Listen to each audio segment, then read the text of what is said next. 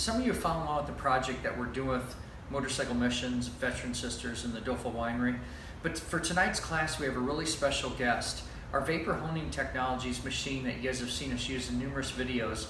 The president and founder of that company is actually flying in from North Carolina to come and train and work with these students personally and to talk about restoration tips and tricks and methods and best practices. You know, I'm super excited to have John in the house too. Last week we Skyped him in, and for the first time, Crystal from Motorcycle Missions, the Veteran Sisters, and John all kind of collaborated and got to talk and get excited about tonight. But tonight it's really happening. I just can't thank all the people that are involved in this enough to letting How to Wrench be part of this story. If you know any veterans or anybody that's affected by PTSD, share this story and this work. Maybe it'll encourage them to get help or to partner up with any of these great organizations that are making a difference in the world. And thanks for being part of everything we do.